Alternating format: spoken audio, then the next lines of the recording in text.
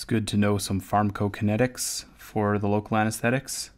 Onset is primarily determined by two things, pH and concentration. Remember that the unionized form of the local anesthetic is what crosses the cell membrane.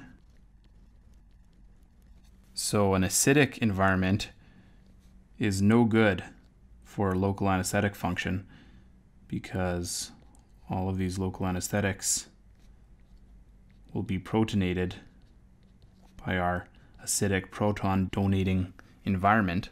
So these ionized local anesthetics won't be able to actually get intracellular where they need to bind onto this voltage-gated sodium channel. These will eventually get intracellular because they're in equilibrium with the non-ionized form. There's just proportionally less of the useful molecule of the local anesthetic when you have the acidic environment. So you have very slow onset because you need this non-ionized version to cross the cell membrane and then these ionized molecules to equilibrate again, and then they'll finally get in there. So with tissue inflammation or infection, you'll have very slow onset of your local anesthetic. You actually can counter this though by using sodium bicarb and alkalinizing your local anesthetic solution. So you take the 8.4%, which is the standard sodium bicarb concentration in a vial, 1 milliliter of that in 10 mils of a local anesthetic mixture, and usually you're doing this with lidocaine, not bupivacaine, because bupivacaine apparently will precipitate with sodium bicarb. But the end result of this is that you increase your pH, therefore you increase the fraction of your unionized local anesthetics, and then you'll have a relatively higher proportion of these that are already freely available to cross into the neuron and block the sodium channels. So it's sort of interesting. You can actually think about this as the pH causing a higher concentration of the effective version of the molecule.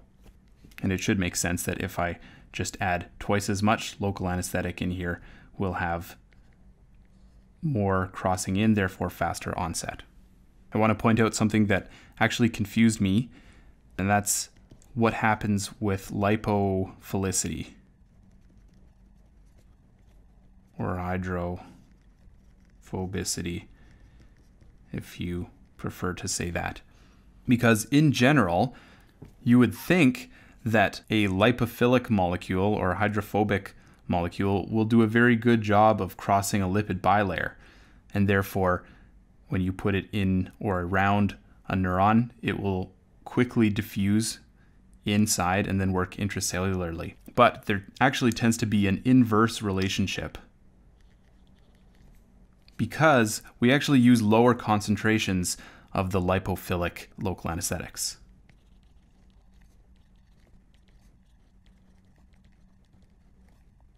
The lipophilic anesthetics are very potent.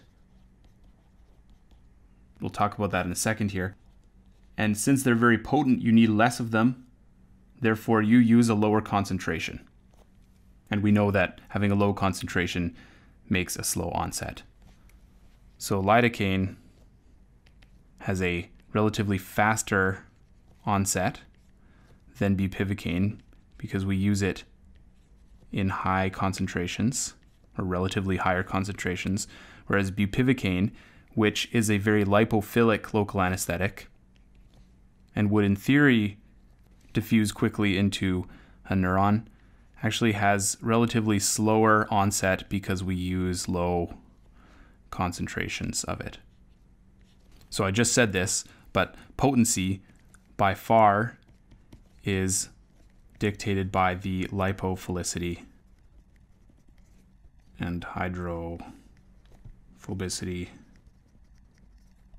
of the local anesthetic. This can be quantified by something called the Octanol buffer partition coefficient.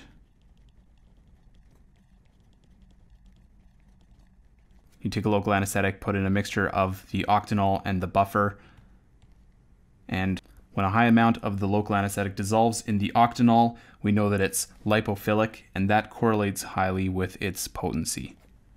So when we put our lipophilic local anesthetic in, it does a very good job of crossing the lipid bilayer and binding to the intracellular domain of our sodium channels. This binding domain actually prefers the local anesthetics that are more lipophilic, so that's another thing that increases the potency of the lipophilic local anesthetics, is they actually do a better job of binding to this specific site. Related to that is just other general structure characteristics, like the right isomer tends to be more potent than the left isomer for various local anesthetics, and that has to do again with just the protein binding site. To put things into perspective, bupivacaine is about 4 times more potent than Lido. Don't confuse what I'm saying here with Octanol buffer partition coefficient. I'm just meaning to say that bup is 4 times as strong as lidocaine.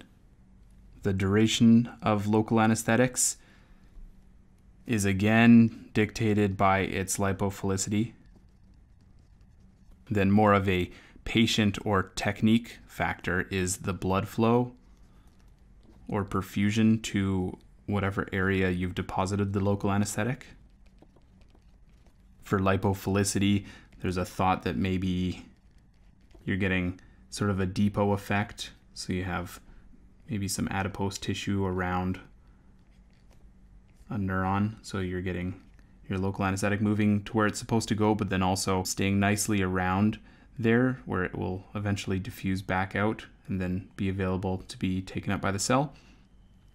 Or maybe how it binds intracellularly or other protein binding. The important thing is that the duration of the local anesthetic is as long as there's a sufficient dose of local anesthetic remaining inside a neuron to exert its effect.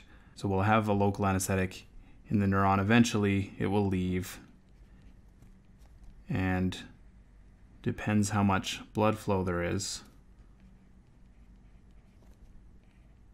Eventually will be taken out to the liver and metabolized. Or if it's an ester local anesthetic, actually just needs to enter the bloodstream to be broken down by pseudocholinesterase.